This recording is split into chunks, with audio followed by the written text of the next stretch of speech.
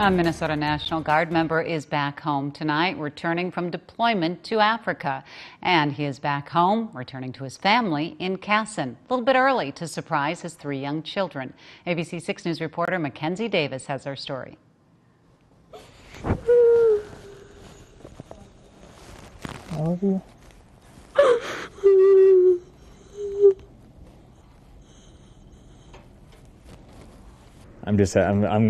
I'm glad to be back, and I'm sure they are too, right? Mm-hmm. Grown a lot since I've been gone, haven't you? Gone for a total of 11 months from them. Respectful, being safe, being responsible.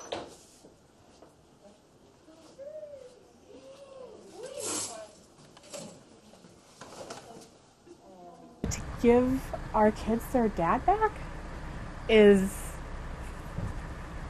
there's just really not any words.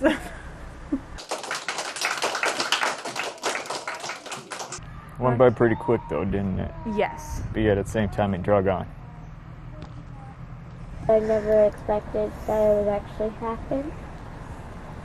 So it was kind of shocking to see him come back before I expected him to. My dad, and my dad too. Yeah. It's both of our dads. All 3 of us. All right. And it's mom's husband. I love you guys. You ready to have some fun? I love you. Love you too. I love you more than anyone.